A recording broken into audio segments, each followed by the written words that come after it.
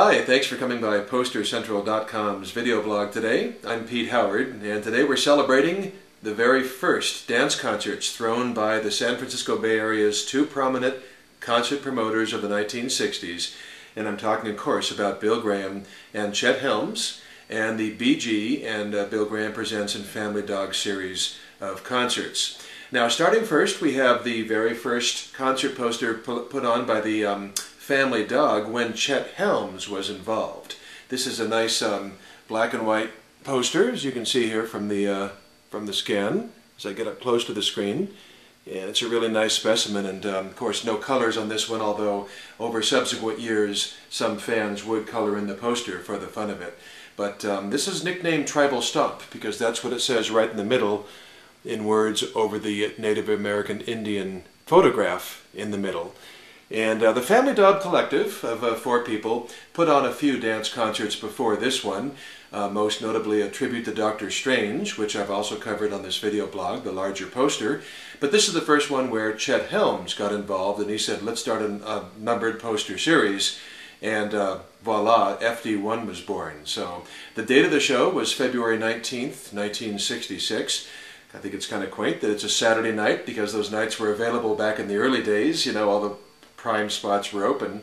And the acts is at the Fillmore Auditorium, and the acts are Jefferson Airplane and Big Brother and the Holding Company, but without Janis Joplin. She would not join the group until that summer of 1966.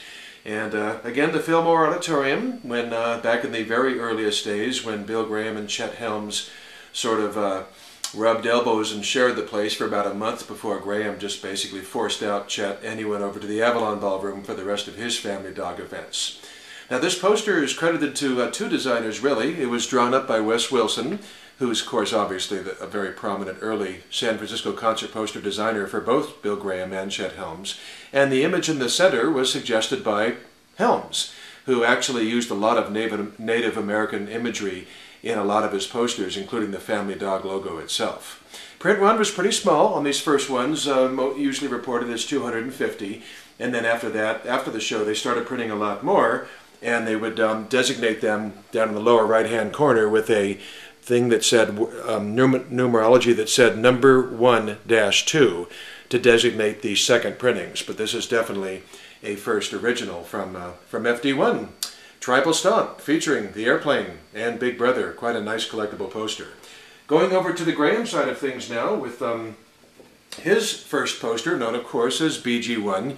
You've got, once again, the Jefferson Airplane. So they're the headliners of both the, both the first posters from the FD and the BG series. And this is Bill Graham's first full-fledged dance concert event held at the Fillmore Auditorium. And the Jefferson Airplane, of course, at this time had Signe Anderson as their lead vocalist.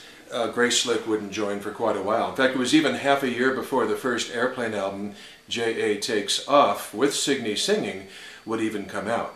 Now, the artist credited for this poster, and as you can see, there's not a lot of artwork. It's mostly just simple print and a picture of, in the middle, an image, I should say, of a horse with airplane wings and everything on it, was one Peter Bailey. And Peter Bailey, when he designed the poster before the show, and they went to the printer, down in the lower left corner, it said, Design Peter Bailey, East Wind Printers. But reports have it that Bill Graham was at the printer and saw the posters coming off the press with Bailey's credit and said, wait a minute, and for whatever reason did not want to share credit, so they stripped it off and printed the rest of them. That is one of these. It does not have the Peter Bailey credit, East Wind Printers, down there in the lower left-hand corner. It's plain yellow. But it's definitely a BG1 printed before the show to sell tickets, so there's two versions, with and without the Peter Bailey credit. If you do have one of these posters, and if you're wondering if it was printed before the show or not, pretty easy to tell. The originals were printed on yellow paper, so that means they're yellow on both the back and the front. And starting with number 2 onwards, I should say the second printing onwards, they look the same on the front, but they were printed on white paper, so the back is white. So there you have it, a couple of historic posters from San Francisco in the mid-60s, the burgeoning rock scene there and the acid rock scene and all the great concert posters that came out of it. You can't get much better than the first Family Dog and the first Bill Graham concert poster, both made before the first shows, respectively. It's a mouthful today. So thanks for coming by. I appreciate it, and we'll see you for the next one here on PosterCentral.com. Have a good day. Bye-bye.